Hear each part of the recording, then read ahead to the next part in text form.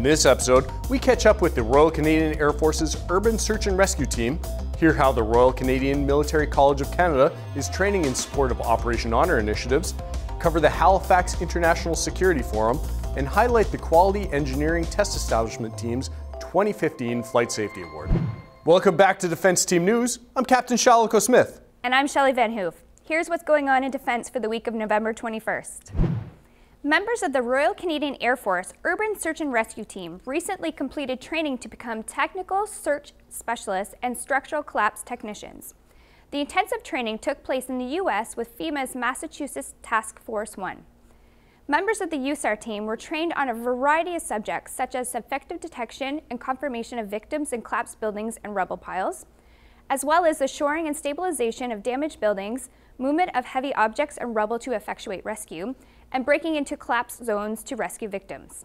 The RCAF USAR team comprises firefighters from both 19 and 8 Wing who maintain a 24-hour notice to move to respond and deploy to any natural disaster or man-made disaster, both domestic and international, in conjunction with the Disaster Assistance Response Team. In support of Operation Honor initiatives, cadets and staff at the Royal Military College of Canada recently participated in interactive sessions provided by the White Ribbon organization. The White Ribbon movement seeks to end violence against women and promote gender equality by hosting training workshops. Participants are encouraged to speak honestly about their experiences, concerns, and fears surrounding healthy masculinity, consent, and gender-based violence, while developing the tools to influence positive change.